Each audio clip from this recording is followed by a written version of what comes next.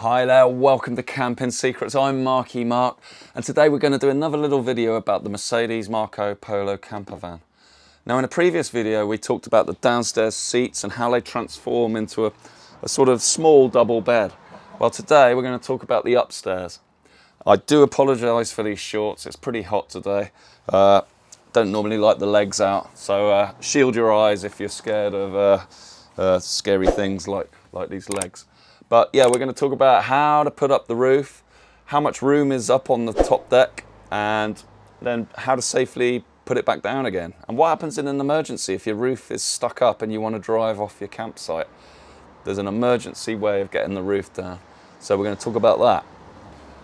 So there's nothing else to say except let's dig into this.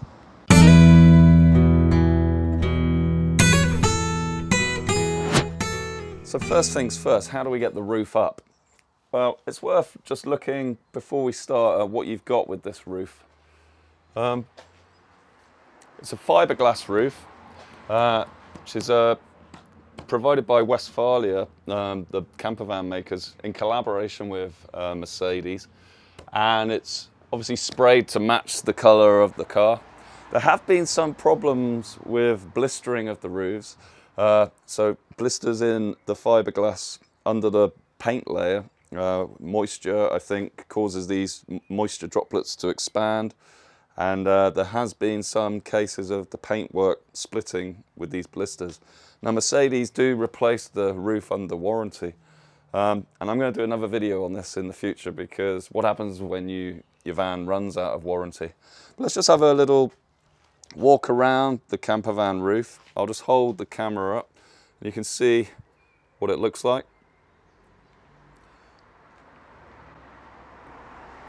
So you can see this little rubber ridge here, and this is the part that comes up.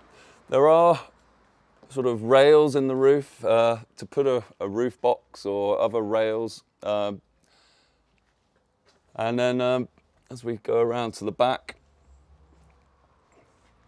so this is the sort of gutter on the back, and then the roof does rise up from here.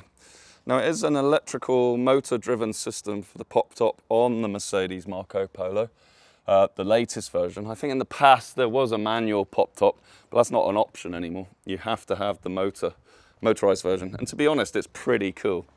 It's one of my favorite things, parking up at the campsite and then activating it. Now you do need the ignition on, and it's probably recommended to park on as flat an area as possible. When the roof goes up, it's higher at the front than at the back. So I typically try and park downwind so that the wind's going from the back to the front. If it's going from the front to the back, you've got this big excessive roof, and then that, you know, there's always the danger that a gust of wind could blow that roof back. So that's something to watch out for. So let's get this roof up. We're pretty flat here. First things first, let's get that ignition on. Okay, familiar view. Looks like we need some AdBlue, and that'll be another video in the future. So keys in. To put the roof up, you need to be on the number 2 position. So one turn and then a second, so that all the lights on the dash light up. So in our version of the Marco Polo, we've got this little control panel, and I've talked about this before.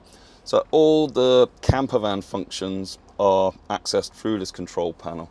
And as I said, in the latest versions of the Marco Polo, it's all done via the actual Mercedes software. It's called the MBAC systems, Mercedes-Benz Advanced Controls. And that's all done. It used to be the command module, it's all done there. In this 2018 model, and previous to that, it was all done on this little thing here, and you know, it does the job. It's just an LCD display, probably not as fancy as the newer version, but it still does exactly the same job. So to raise the roof, it's accessed from here. We just spin this wheel to show all the icons. So the roof is actually the top right one. You've actually got a little icon of the campervan with the roof up. So we just switch over to that, rotate, and then click in. And it tells me that the roof is currently closed. God, it's such a clever system. knows everything. It's almost sentient. And then we just got two controls, open and close. Now to put the roof up, we simply press open and just hold a finger down and you should hear the motor. Absolutely effortless. Like I say, I love this mechanism. It's really, really cool.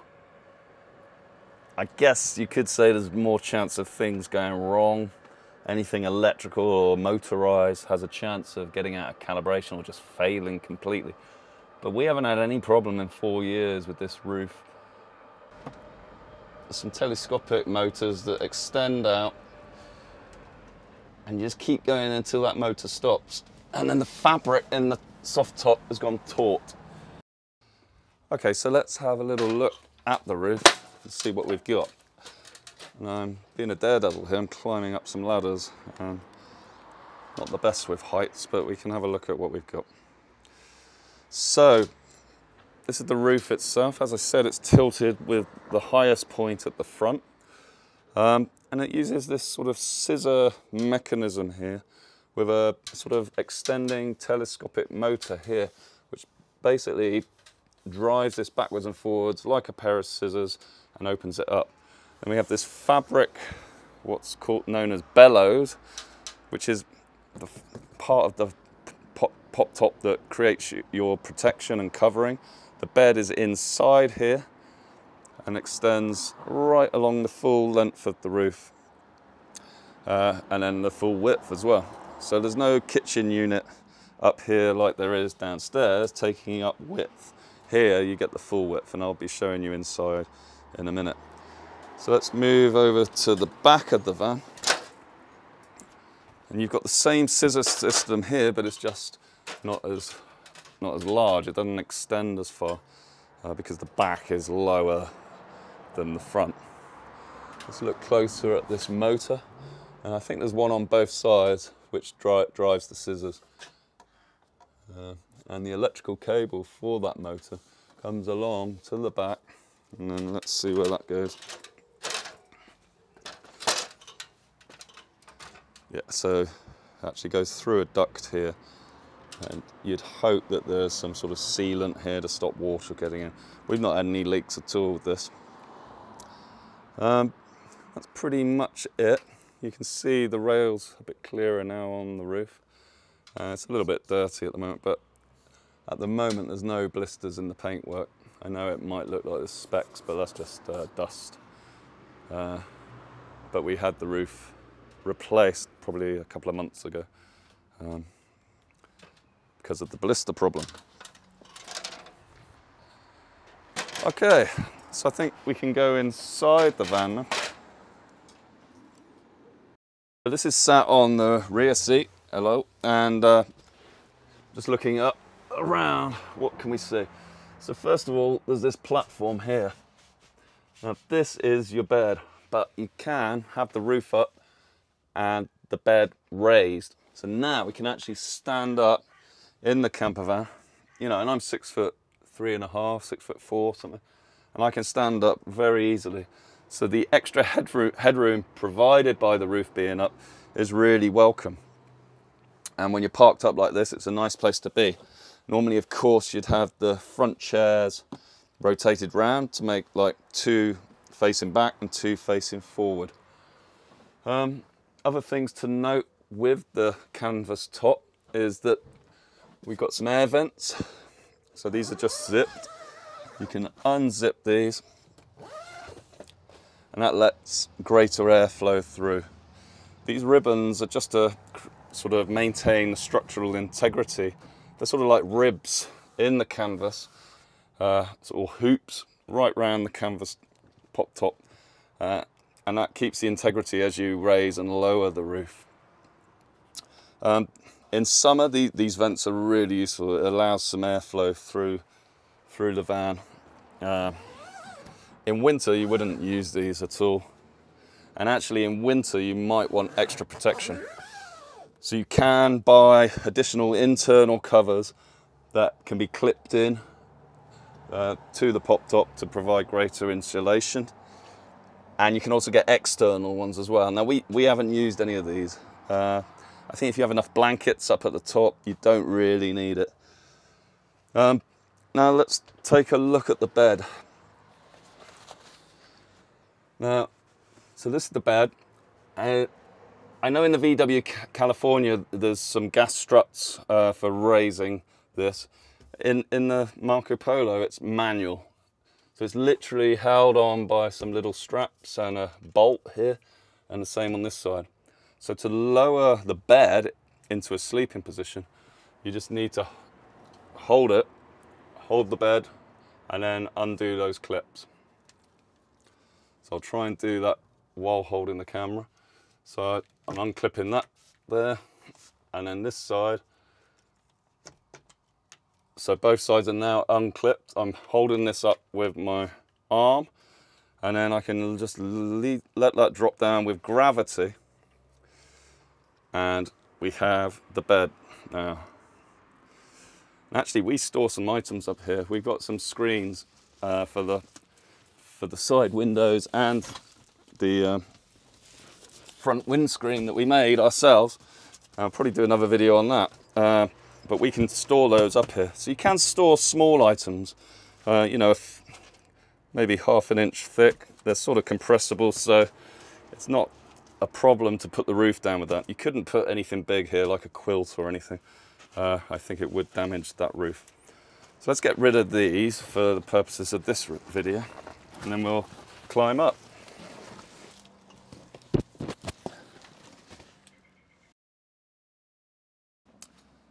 Okay, so we're sat in the back of the Marco Polo now, and the bed itself is down. So you can still sit down here when the bed's down, so someone can go to sleep up at the top, and you can still have 4 people sat downstairs. Yeah, you've got reduced head height, but this is just like if you're sat in a van and you're traveling around anyway, because the roof would be down. So the roof's actually up at the moment, but it feels like it's down because we've got the bed down. Let me show that with the camera. Let's rotate this. So yeah, the roof is down, but outside, the roof is up. Right, so how do we climb upstairs? Let me just get out of the way of the camera. Now, some people do get a ladder, and there is room between the seats here to put a very small ladder, which can then hook onto the bed. So if I now climb up, between the seats, we got the bed up here, and we got the seats, and at the moment we got the seats facing forward, and that gives a footrest really to climb up. When the seats are around the other way, there's less places to put your feet, but you still can put them on the side of the seats here on the bolsters. Now Mercedes recommend you don't put your foot flat in the middle because there's heating elements there and you can damage them, but feet here is fine, feet on the shoulder is fine. So in this case I'm going to place 1 foot here and 1 foot at the top, and then I'm going up here. So I'm keeping my shoes on, naughty, but they're fairly clean. So foot, and then typically I just sit around. See if I can film this, I don't know. I just turn around, put 1 foot up on the top, and then I'm up. So now I'm sat upstairs in the Marco Polo, and what we got? Like I said before, we got the vent open, and it's actually a really nice space, and I choose to sleep up here whenever I can because it's a much wider bed. I have to get the tape measure again to measure it. Let's have a look around at what we got. So up the top there is a little vent that's permanently open. This is just mesh, and we've also got this little thing that can bend down, and there's one on the other side as well. So these are just reading lights. There's a button on the back which you can press a number of times to get the light. So that's once, a bit dimmer twice, a bit dimmer 3 times, and then off. And these are quite nice actually when you're, I mean I typically put my legs down towards the boot. I don't like the idea of my head down there, but I will show that. And then I'm here, and I'm stretched out here, and I'm over 1.90 m, and there's plenty of room. So you'd have to be a basketball player to not have much room upstairs in the Marco Polo. Now ignore this markings on the roof. That's actually on the top of the roof. That's from those blinds that we made. They got silver foil and the silver's just rubbed off, which looks a bit messy. But we're gonna get rid of that. So what else have we got? It's worth talking about the mattress. It's a really comfortable memory foam mattress, and it has got a zippable cover, so you can wash that, luckily. Underneath it's quite interesting. So it's got these sort of bouncy, spongy, sort of rubber supports. They're like springs, so it's sort of a sprung mattress in a way, you know, with memory foam on the top and then these really cool springs underneath. It's very sturdy, and I often sleep extremely well up here. So I've grabbed the tape measure just to measure the upstairs bed. And I've also grabbed this interesting net type thing. Now, I don't really know why Mercedes has supplied this, but it's actually to fill in the gap between the bed and the front of the van. There's a gap which you climb up to go to bed. And once you're up there, you can fill that gap with this. So I'll demonstrate that after carrying it upstairs. See you in a minute. Okay, I've got the tape measure. I just want to measure this bed. So let's do that. So the mattress itself is 1.6 m wide, and then the whole canvas roof is about 1.25 m wide, I would say. You do have a little gutter down each side, so I put my phone there, or my headphones, or a glass of water or something. In terms of the length of the bed, let's just extend the tape measure down.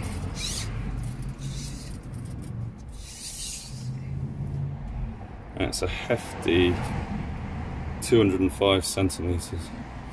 Yeah, about 81 inches.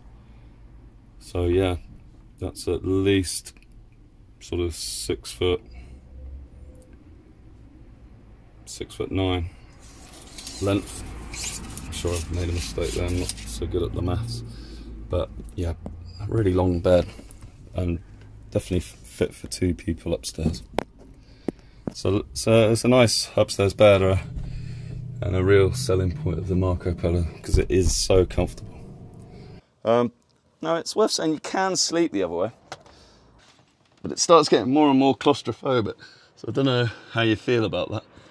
You know, I guess when your eyes are shut, it feels a bit more stuffy down here. There's no airflow.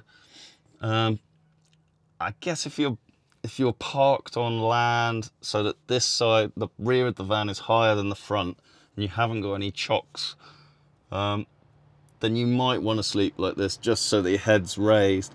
I hate sleeping with my head feeling lower than my legs. It feels like the blood's rushing to my head. But overall, I don't like this. It's a bit like being buried alive, so I'm getting out. Other items to note up on the top, just at the front of the camper van, you've got the gap here down to the cabin. There is a useful USB-A socket here. That's the only USB up at the top, but it's all you need really for charging your phone or your Kindle or something at night. Been clever and got my wife to fit that netting. We're both just trying to work it out.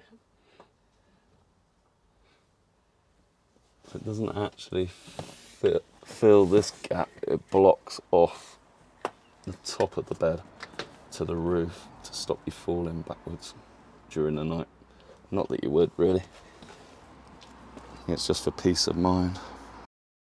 Okay, I've been schooled by my wife how to fit this netting up, and actually it's now very clear. There's these little attachment points on the top of the roof. There's 4 of them here, and this netting just hooks into those, and it basically blocks off the bed so that if you're lying at the top of the bed, you're not going to fall back out here. Now, it is slightly annoying to fit because you've got to stretch it down. Once those are attached, you've got to stretch it down, and there's a pop, sort of pop connector here which needs to connect down here under the bed. So you've got to pull down and then somehow push that in. Probably easier to do it on the other side, but yeah, there we go. So you just do that all along. I'm not going to do it now, it's just too annoying. We never use this thing, and I just don't see that you've got any reasonable expectation of falling out of bed, unless you want to put kids up here, I guess, young kids or something, to stop them falling out. But to be honest, I wouldn't be doing that. It's worth showing what happens if you try and drive away when the roof is up on the Marco Polo. So if I go back in, now if I start the engine up, what's going to happen? We get a warning noise. And there is an alarm going here. But no clear indication what's causing that alarm. But I guess the beeping does tell you that the roof's up. So let's turn that engine off. Right, let's get this roof ready to put down. So you have to put the lights back in place. That's essential. If they're hanging down like this, you could snap them. So you just whack those back up, and then you zip up the air vents.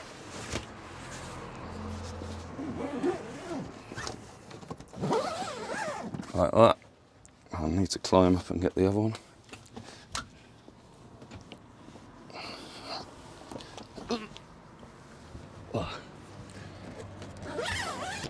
That's that. And once that's done, you're ready to go to put that roof down. So let's do that.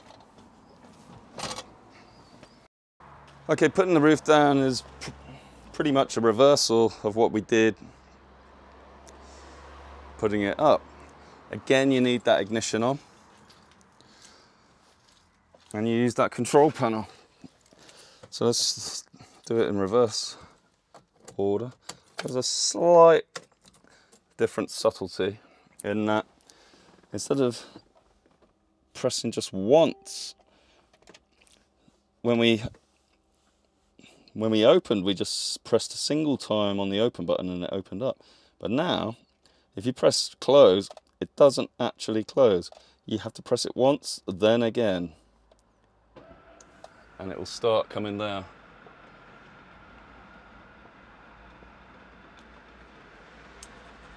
So when everything's working, you just lower the roof like this until it reaches a point where it's about, 50 centimeters, and it stops by itself. I think this is to give you a chance to check that the bellows are not going to get caught.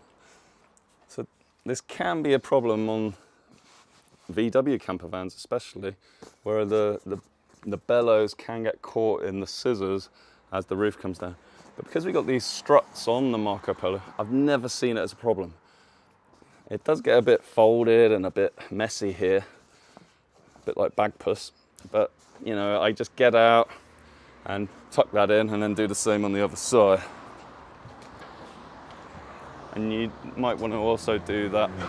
So you can see here, there's a chance that that could get caught. So I just tuck it in so that when it comes down, it's not going to get caught and severed. You don't want that canvas getting ripped or torn. So let's go a bit further down. It's worth noting that whenever you raise or lower a roof, you need a door or a window open, because otherwise, as the roof comes down, you can get air, if there's no place for the additional air that's being compressed down to escape, you can cause problems, again with the canvas getting caught. So it's always recommended to have a window down at least, just to let that air equalise. Let's go back to the control panel, across to the campervan, click in that button, press close twice again, and now the roof will make its final journey down. Now often I just stop it just before it reaches there for one final check, just to check that it's not getting caught here. You see there's a little bit bulging out there, but I think you can worry too much about this sort of thing. Let's just check the other side. And now you can see it's almost nearly completely there. And yeah, I mean, it does stick out, but it's not going to get caught. You just make sure of that.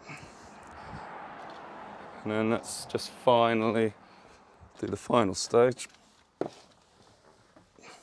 You know, and it's a 2-minute job. It's final bit. And at the end, it just comes to this point where you can still see a little gap, but it just keeps turning that motor, and that's the finished thing. So it never closes so that you can't see this bellows just caught there, and that's just the normal state of affairs. But yeah, you could argue it looks a little untidy. But that's just the nature of camper vans, I think, with pop tops.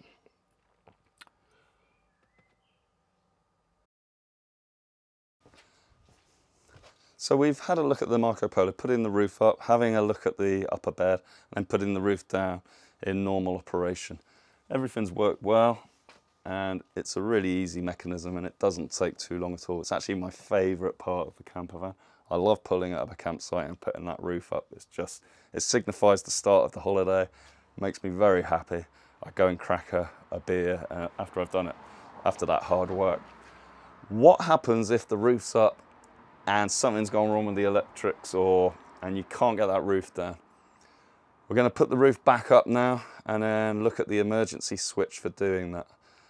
It's fairly difficult to find, but we're going to help you out on where it is. So let's dig into this again. Roof back up.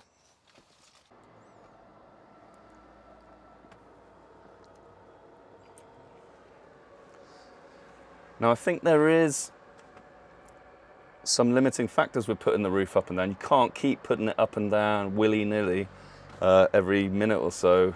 The camper van will stop you doing that, the control electronics. I can't remember off the top of my head how many times you can do it before it limits you. And then you have to wait a certain amount of time before you can put it up or down again. I think it's just to preserve the battery or something. So we've got the roof back up again. Let's look at this emergency button. So if your roof is stuck up and you're at a campsite and you want to get away and you can't get it down with the control panel normally, you need to find the emergency switch. So the way to do that is come down here under the cooker in this cupboard, close to where the waste, very close to where the waste lever is to empty the wastewater. Now in here there is a little button. So I'm going to put the light on my camera here and hopefully we'll be able to see it.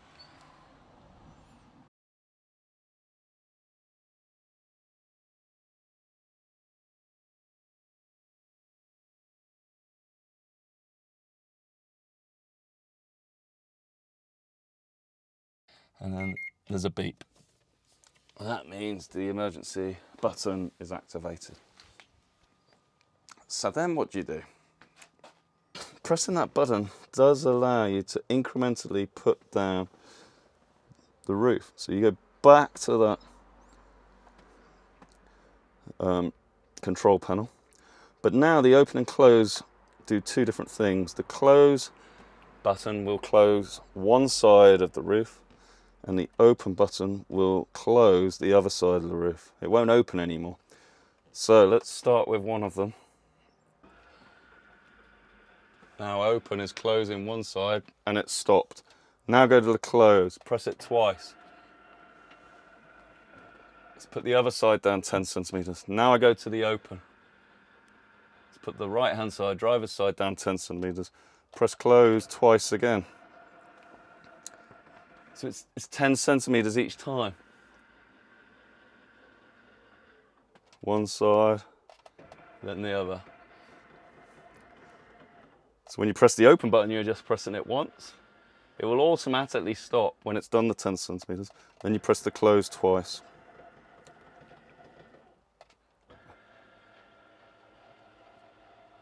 We're almost down now. I'll do one more and then I'll check the bellows. I'm going to check the bellows now. Be interesting to see if the emergency turns off, because it's going to take me. So you can see actually now that that roof is not level, and that's because I've done one side more than the other. So bellows look fine.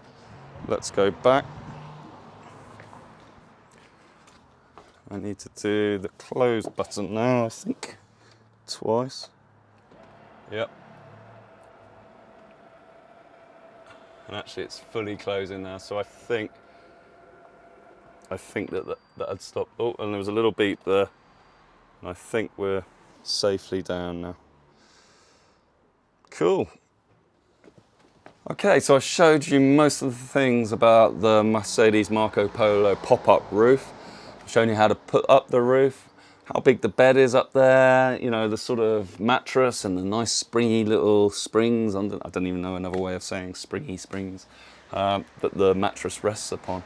The lights up there, and then also this weird netting to stop you falling out of bed if you're totally paranoid.